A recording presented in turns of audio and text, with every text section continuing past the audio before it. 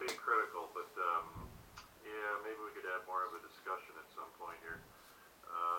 Sometimes people like to get more questions in there and stop the interview. It's too bad we're on Pell Talk, because if we were in the same room, I'd be able to interrupt and have a little bit more to say about the direction that you're going. Although you're doing just fine, I must say. There are folks, of course, in our cyber studio. We're on Pell Talk, folks. It's a free family chat program. Of course, if you're listening over the web somewhere on a website, you might not know that. But we'll advertise Pell Talk. You can actually join us if you'd like. This room seems to cover anything that's metaphysical and even some stuff that's not. Of course, metaphysics is really quite simple. It's about the invisible. And most of us are very occupied with what we can see and not what we can't see. So some of us wake up to the fact that there seems to be a cause behind everything that we see, and some of us have inquiring minds and would like to know. Not that there are any real answers that will take you to the ultimate question, which is where I'm going to leave the interview and let my guest basically answer the question if he'd care to in any way that he would like to. I've been interviewing Grant Barlow, author of the book and website of the same name, Two Minds, One Choice. That is twomindsOnechoice.com to check it out. Don't know how much it costs. Perhaps you can tell us that as well. But you can get his book there, and he's been talking for a little over half an hour now. And we're going to be taking questions from our cyber studio audience, and we've got guest 186, Steel_IE. It's recently come in. DAAWO29, One Left Shoe, Sunshine Potato, Hollywood Man, Corn Dog 316, Logan 7771, Goldilocks, Cold, The Jazzler, Bonaire, excellent choice, Intabel, Before the World Was, that's our author that we've been interviewing.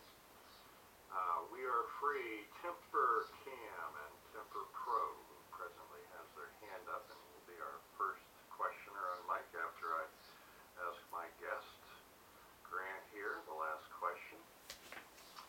Is there any real answer to the universe, Grant? Do any of us have any real control of being aware or not? I mean, never mind being pleasured or not pleasured or suffering or in pain or anything else. Do we have actually any choice about just becoming totally unconscious, aka oblivion? Or is that just a pretend thing? Is there any such thing as what a lot of people would call death? It's all pointing to the same question, and I'll let you answer that now. Yes, we see, when I say we, it's the what we call the Guardian Alliance, or the Interdimensional Association of Free Worlds. That's the teaching that I'm currently drawing to myself. They say that the whole cosmic structure is virtually in a perpetual motion flow, but there are only a few areas within the cosmos that are in a state of decay. And this decay came around through certain choices that were made by certain race lines that went beyond the bounds of the physics of creation. And these particular ones have, like a virus, gone into other living systems and been consuming, like a vortex energy system, sucking the energy out of other living systems.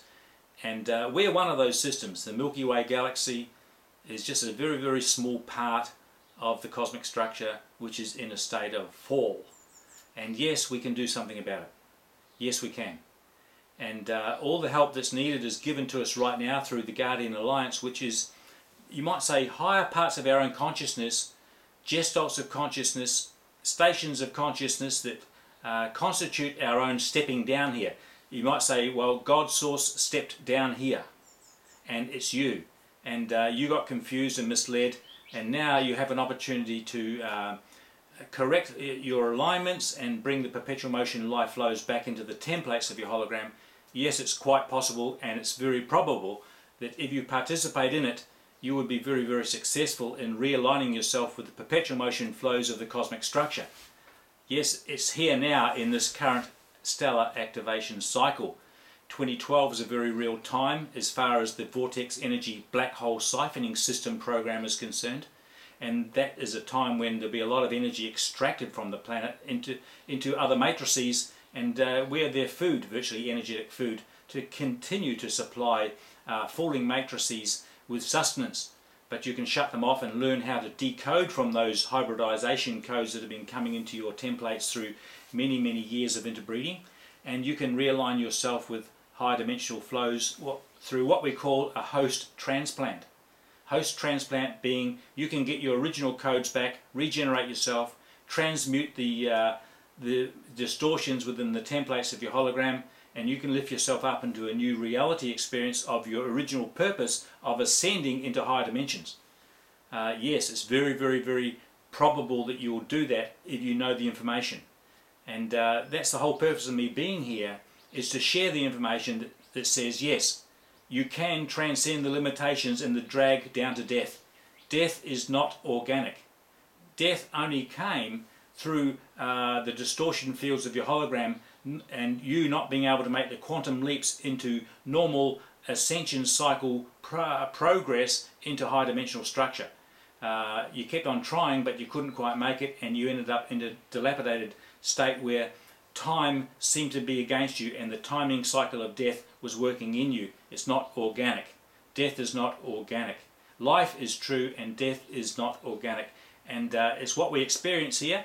It's not what we want to desire to have as our reality field, because every time you go into death and reincarnate again, you lose certain quanta in the seed atom of your next incarnation, and you are weaker and less able to regenerate your structure. So now's your best time, now's your best moment. Your body is your best asset.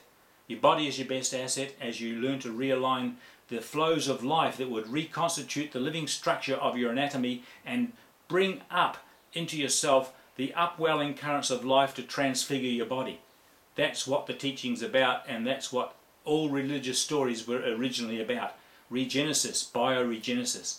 And they're trying to do it scientifically these days, but you've got to do it within yourself. And all the help that's needed is given to you right now, and it's all around you just through your asking. The Guardian Alliance, and having a look at the website to get a few pointers on how to go about that. My website points to the website where this technology is coming from, and that's my whole purpose for being here, perhaps in the room today. So I want to thank you for listening to that, because I needed to say that to you, and you needed to hear it really. The possibility to transcend the limitations of this world is right here with you, and it's given through the Guardian Alliance, and my website will point you to it. Every other teaching on the planet virtually is teaching what we call reverse spiral metatronic codes, a Fibonacci series of decay. And you need to know how the perpetual motion life flows of the living spiral work within you, and how you can restore that to your template of your own holographic experience. You are in control of your vessel, and it's given to you right now as an offer that you might receive it for yourself. So we want to thank you for listening, and I hope this can be replayed a couple of times, because the message is very, very important, and the timing is getting very critical. And you can see it all around you as you see the world falling apart left, right and centre. You need something tangible and palpable to hang on to and to practice and to perfect within yourself. And I'm pointing you towards it. It's my offer to you, and I'm doing it myself. I'm learning the technology. So anyway, let's go on. I hand over the mic.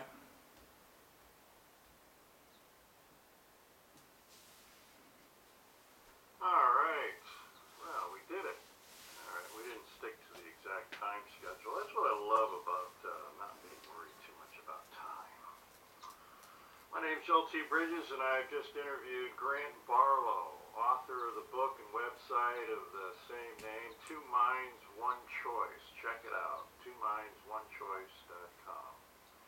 And regardless of what anybody thinks about what he had to say, we we do believe here that you have a right to say it just like he does. If you would like to be interviewed, all you have to do is make that request in our room, or you can send me an email, jb@thoughtbridges.com. And there's a bunch of other ways you can get a hold of me if you're going to stay tuned, and I hope you do. We're going to have questions coming up from the audience for Grant Barlow, and we appreciate him taking the time to stop by and letting me interview him. I love interviewing people. I don't give a shit what they say. I'm here for the entertainment, my own. And of course, all of you folks, by the way, represent my entertainment because I'm a little strange. I see you all as just a part of my imagination. I'm pretty awesome. And of course, if I'm awesome, you're awesome. So are you. So, with that, let's go to our ThoughtBridge Live Consider the Possibilities Cyber Studio on PelTalk.com, a free family chat program where you can download it and join us. And when it pops up for the first time, just type one word and one word only, and it's ThoughtBridge, ThoughtBridge.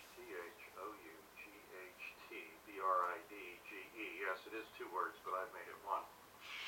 And we have moved our room around over the years. We've been on PelTalk since 2002, and some of you are just discovering my show and my rooms and all of that. And I like variety, so we've gone under a bunch of different names over the years. And we have interviewed folks. And this interview, by the way, will be coming up. I've discovered that I like the fact that I have no idea what's going to happen from day to day, and I've gotten used to it. It seems to work the best.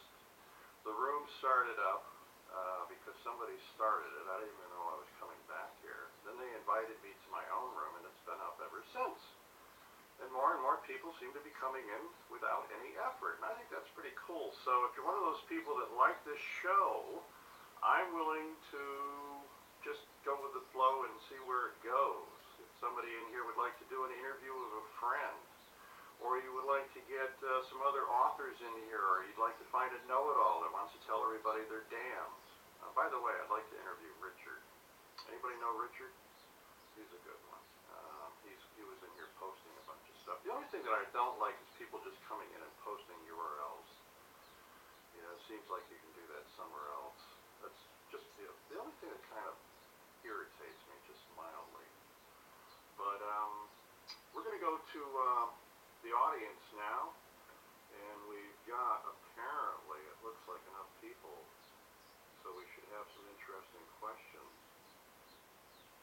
How many people do we have in here tonight? Let's check it out. We've got 21, which isn't too bad. And we've got a hand up already, so let's go to our first